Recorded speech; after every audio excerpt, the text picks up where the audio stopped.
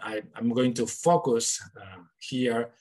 in order to zoom in. And what we see when we compare these ancient samples to the current samples, to the current genomes, so what we see is that, as shown before, we see a complex pattern of admixture in North Africa, but I want to drive your attention to these ancient samples in North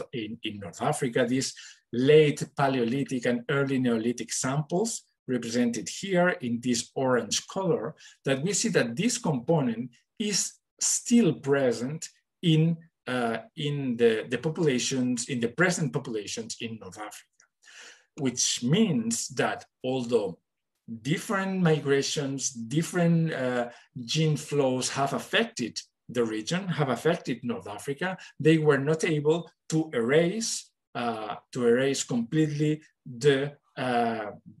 substrate, the genetic substrate that it was present at least in late Paleolithic times. Okay, so we see still a continuity since